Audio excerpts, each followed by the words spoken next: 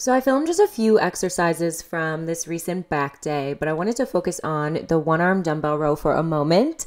So in the past, you guys have likely seen me perform this exercise with a staggered stance or chest supported on a bench, but here, as you can see, my hips are more square and my feet are about shoulder width apart. So with my core engaged, my back nice and straight, I am getting that full stretch at the bottom and then pulling the dumbbell up into sort of my hip crease.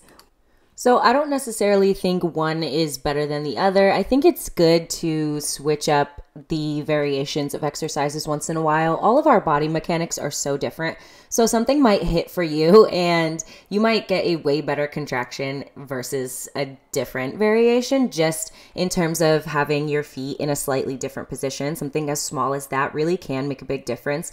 So I encourage you to try out these different variations just to see how it feels. Okay, I've been seeing a lot of discourse surrounding face pulls recently, and I just want to add in my 2 cents. I don't think they are the best exercise for rear delts, but I do think that they are good for shoulder health and stability.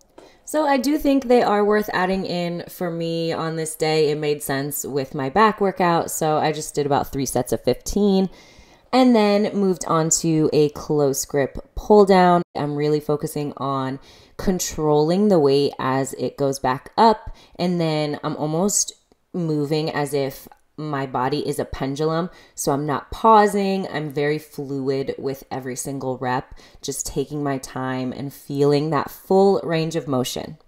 Really important to get that full stretch at the top of the movement, and then think about driving through the elbows as you pull that attachment down toward your chest.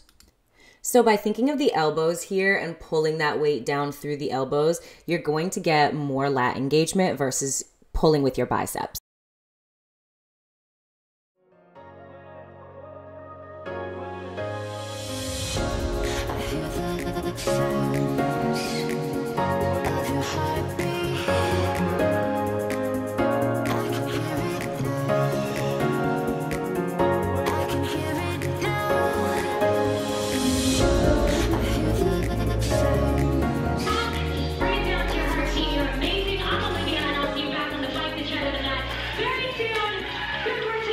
Okay, I want to do an updated home gym tour just really quick. So I got rid of my treadmill, which was right behind me.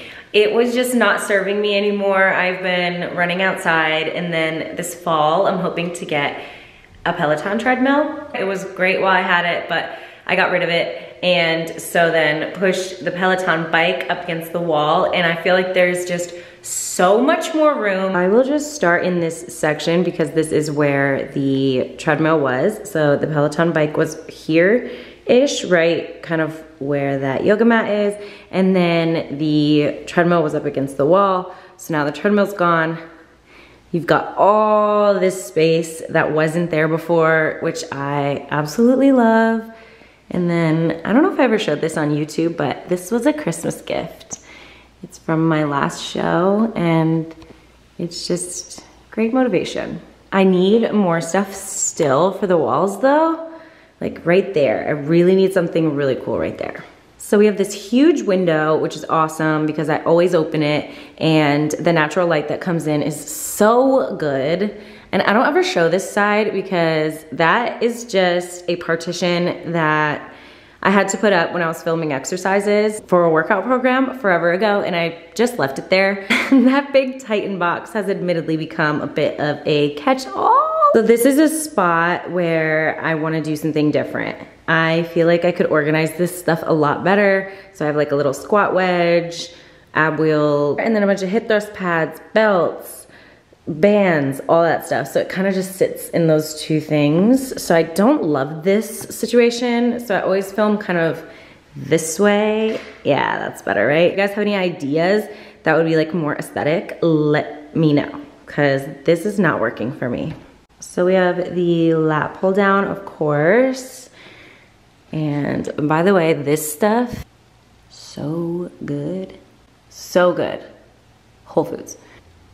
The plates, I do want to get more plates as well.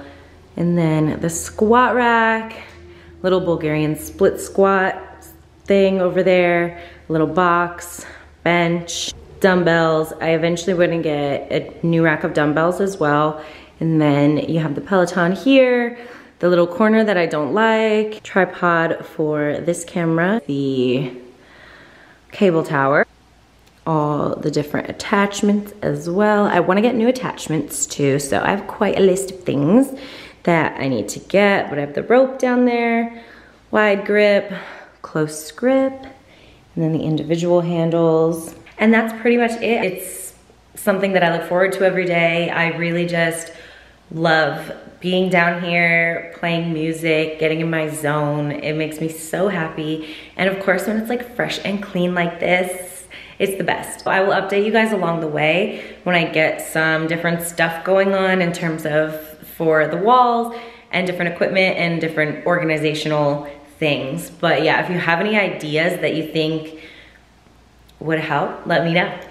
Oh, that's dangerous. Okay, I posted this on my Instagram story last week. It is an acupressure mat, and it's supposed to sort of mimic acupuncture. I know it's not the same. I did some reading up on it, and I know that jury's out on if these are actually legitimately good or if it's just like a placebo, because I did read that people have had good experiences with these, and I posted it on Instagram so I could ask you guys, and a lot of people messaged me and said that they do enjoy these. And when I first got this, it said that the best time to use it was like pre-workout or post-workout or like before bed. I don't know if it's placebo, but I really enjoyed using it. So I'm gonna use it on a consistent basis and just see if I notice any benefits. My friend Kate said that she said the same thing. She's like, I don't know if it's like placebo, but I sleep good at night when I like lay on one of these. So I'm gonna test it out, but if you guys have ever tried one of these acupressure mats, let me know your experience down in the comments, or if you do acupuncture. I'm definitely interested in trying that. I've never tried it before. I've just been laying on this for anywhere between like 10 to 20 minutes, and the first like 2 minutes are a little bit uncomfy. And then after that, you pretty much just like get used to it. I don't know if you just like go numb or what. And then you look like a crazy snake when you get off. So it's pretty cool. I'll show you.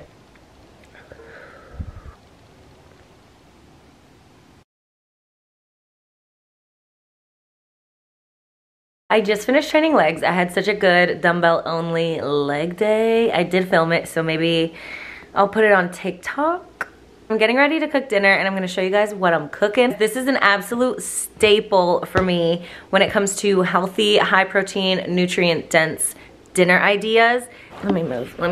Ugh. I eat this meal every single week, and I never get sick of it, so of course I'm gonna show you. It takes probably 10 minutes. It's the perfect meal for meal prepping for the next day. You can make a large portion of it at once. It's basically just a big bowl of ground turkey, rice, and veggies, and of course some seasonings and some condiments that make it just that much better. Stay tuned if you want to see what I eat for dinner on a weekly basis. Trust me, it's so good. So I'm just gonna use this 93.7 ground turkey, but obviously you could do this with the ground beef, with bison, chicken.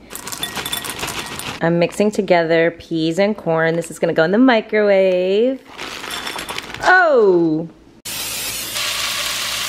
Adding a little bit of water before these go in the microwave. These are all the seasonings I'm gonna use for the turkey, and then I'm also gonna add sriracha to the turkey as well while it's in the pan. And some minced garlic. I've also been adding turmeric powder to my ground turkey as well, so I'm going to add a serving of that. Inside, credit cards, expensive jewelry, gone. Everything. So is Victoria. Where are we right now? We're in the highway. But Nadia was certain that this had matched with The peas and corn are done, so now I'm gonna throw some jasmine rice in the microwave. And then we're basically done. We just have to mix it all together. So this is what we're working with, and honestly, I could eat it just like this, but I'm gonna add something that's just gonna take it to the next level. It's so good. I am addicted to this meal because of this kale pesto sauce from Trader Joe's.